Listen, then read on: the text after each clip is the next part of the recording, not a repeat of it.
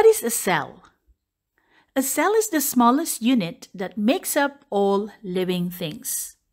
Do you know the common parts of a cell? In this video, we're going to take a closer look at the nucleus, cell membrane, cytoplasm, endoplasmic reticulum or ER, mitochondria, ribosomes, lysosomes, vacuoles, and other organelles. A short exercise is provided towards the end of this video. So stay with me and let's get going. Study the images below.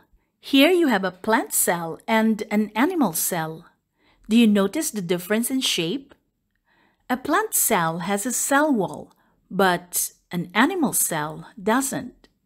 The cell wall is the tough outer layer of the cell, which contains cellulose. It provides strength and support to the plant, maintaining its shape and preventing it from bursting in a hypotonic environment. It is when the solute concentration outside the cell is less than the inside. A plant cell and an animal cell have a cell membrane, which acts as a barrier controlling the movement of substances in and out of the cell. The cell membrane is semi-permeable. It is very selective as to which molecules can pass through more easily than others, and only allows the entry of nutrients while harmful substances are discharged from the cell. What do you know about the cytoplasm? The cytoplasm is a gel-like substance within the cell where organelles are suspended. It is where many of biochemical reactions occur. Let's talk about the nucleus. The nucleus contains the DNA, which stands for deoxyribonucleic acid, the cell's genetic material.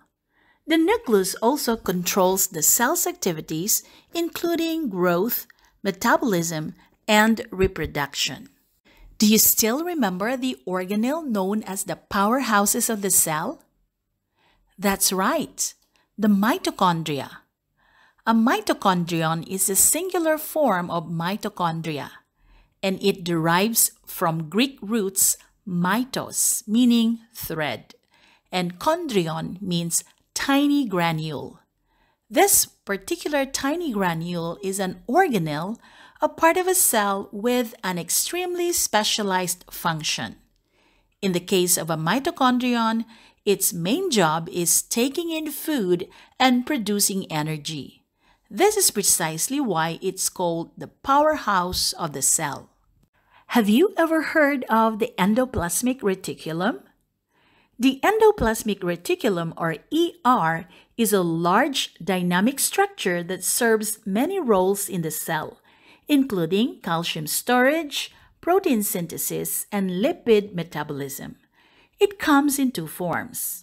One is the rough ER, where the surface is studded with ribosomes, which appears rough, while the other does not have these ribosomes, so it appears smooth, known as the smooth ER. The rough ER synthesizes and secretes proteins in the liver, hormones, and other substances in the glands. Smooth ER transports the products of the rough ER to the cellular organelles, especially the Golgi complex or the Golgi apparatus. Basically, the Golgi complex or Golgi apparatus modifies, sorts, and packages proteins and lipids for transport to their destination within or outside the cell. What do you know about the ribosomes? The ribosomes are responsible for translating encoded messages from messenger RNA molecules to synthesize proteins from amino acids.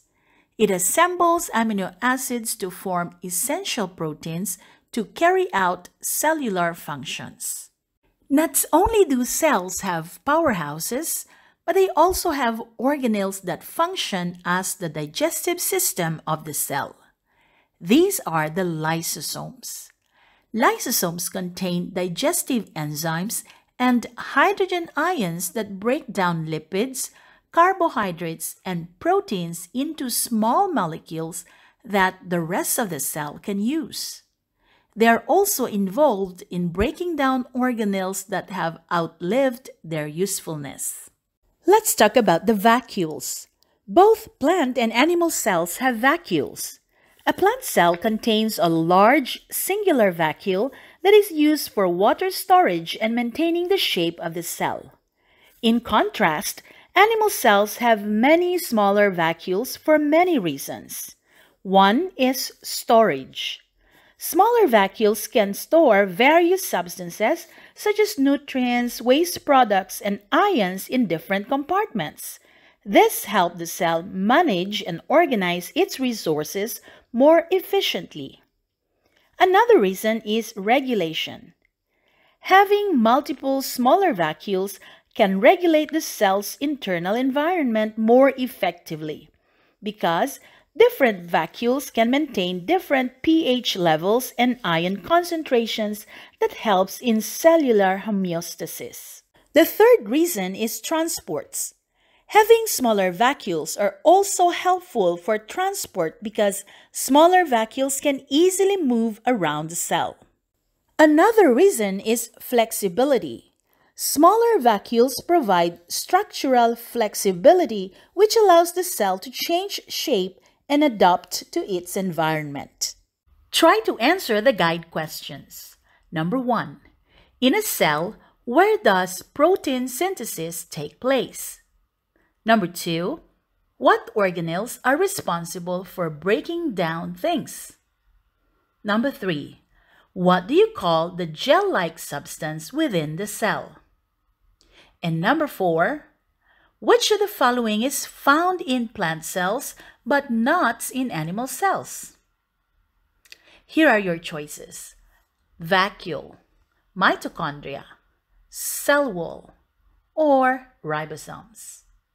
And lastly, identify the given organelle. You can always pause this video if you need more time to think. But if you're ready, let's go ahead and check your answers. Let's start with the first one. Protein synthesis takes place in the ribosomes. For number 2, the organelles responsible for breaking down things are the lysosomes. And number 3, the gel-like substance within the cell is called the cytoplasm. I think number 4 is quite obvious. The cell wall can be found only in plant cells but not in animal cells. And the organelle in number 5 is the mitochondrion or mitochondria. So, how well did you answer all the questions? I am certain you did great.